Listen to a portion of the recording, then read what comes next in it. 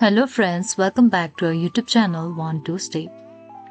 Today in this video let's learn about how to sign in CapCut with QR code. So let's get started.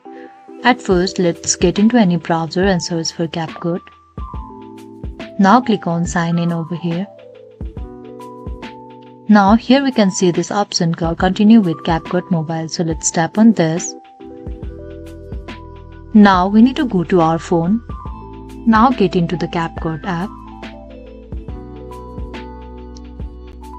Now click on me over here in the bottom right corner. And click on this 3-line icon in the top right corner. And click on scan. Allow taking pictures. Now scan the QR code. Now we need to confirm in our mobile.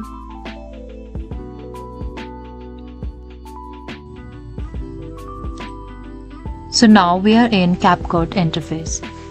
So this is all we need to do to sign in CapCut with QR. I hope you liked the video. Please do like and subscribe. Thanks for watching.